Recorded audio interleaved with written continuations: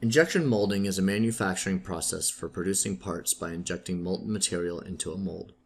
We will begin by operating a small prototype Morgan Press injection molder located in the lab. This injection molder will be used to make the rotary handle in the Geneva Wheel class project. We will need two forms of personal protective equipment when operating the injection molder: safety glasses and gloves. Remember that the nozzle, the mold, and the injection molded part will be hot. We'll start by taking an overall look at the Morgan Press injection molding machine.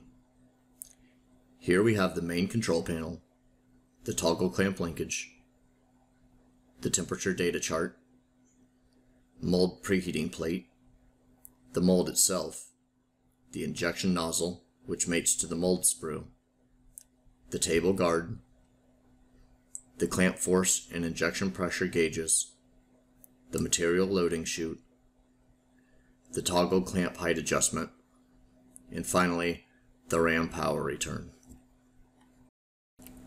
This is the mold we will be using.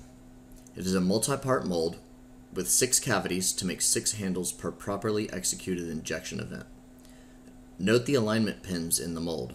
These pins ensure that the mold bottom and top align correctly when clamped.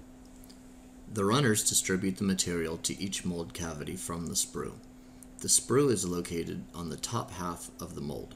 This is where the nozzle will inject the thermoplastic into the mold. Let's take a closer look at the control panel. First, we have the clamp control knob. The clamp control knob controls the raising and lowering of the mold plate. The safety latch needs to be rotated out of the way before use. Pushing the knob in will clamp the mold, while pulling the knob back will unclamp the mold. Let's watch as we activate and deactivate the clamp control knob.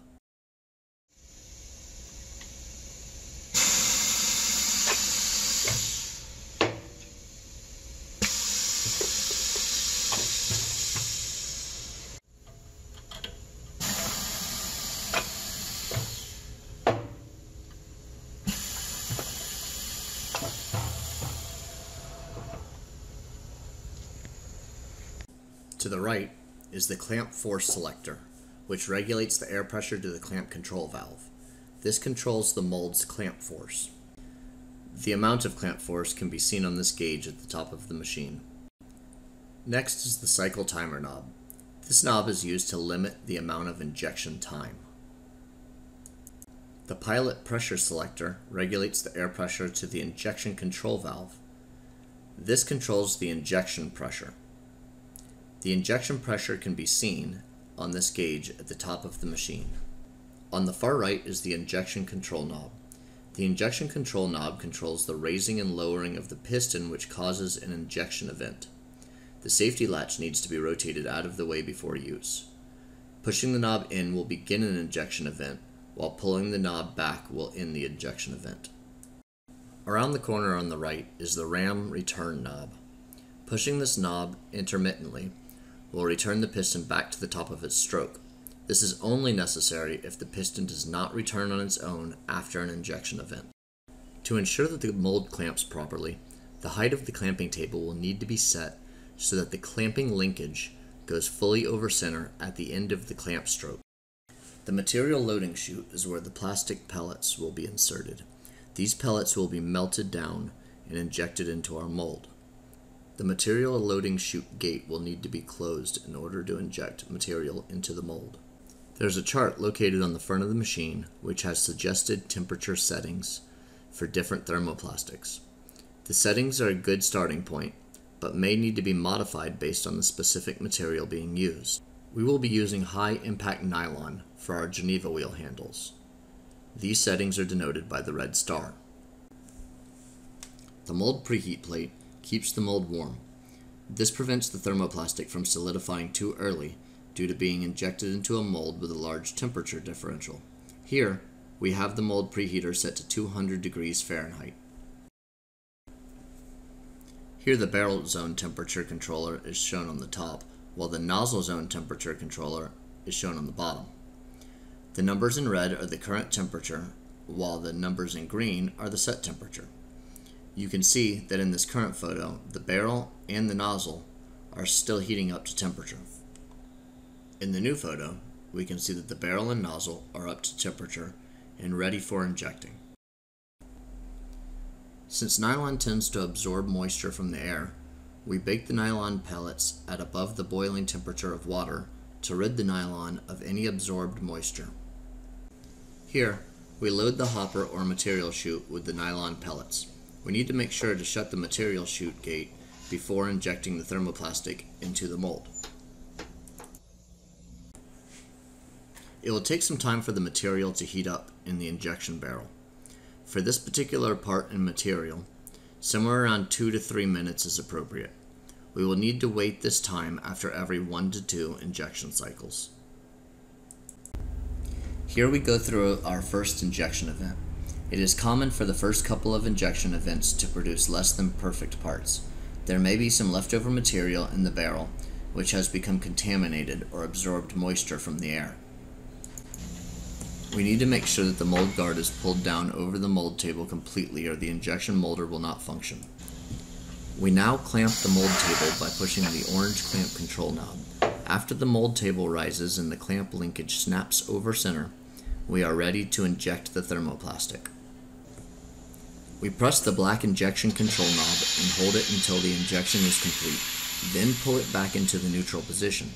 We wait a second or two until we pull the orange clamp control knob to unclamp the mold. We use needle nose pliers to carefully remove the hot part from the mold. In this case we have an underfill, which means that our mold did not fill completely. There are some usable parts, but not all of the parts are usable. This can be due to many factors such as barrel and nozzle temperature, mold temperature, injection time, injection pressure, too little material in the material chute, cycle time, and or time between injection events. We'll try again. We wait a minute or two for the material to heat up in the barrel. We repeat the same process as before, but this time the injection pressure will be increased.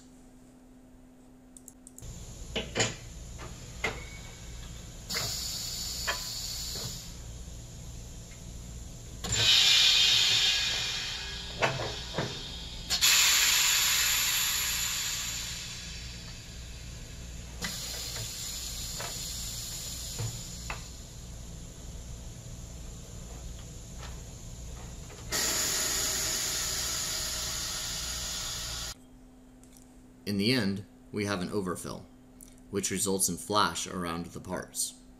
Flash is the extra material that crept into the mating surfaces of the mold. There are some usable parts, but again, not all of them are usable. This can be due to many factors such as barrel and nozzle temperature, mold temperature, injection time, injection pressure, and or the cycle time. We will now repeat the process with the proper injection pressure. For this mold, an injection pressure of about 60 to 65 psi on the green gauge works very well. This time, we get a full fill in the mold with no flashing. This is what we want to try to accomplish on every injection cycle.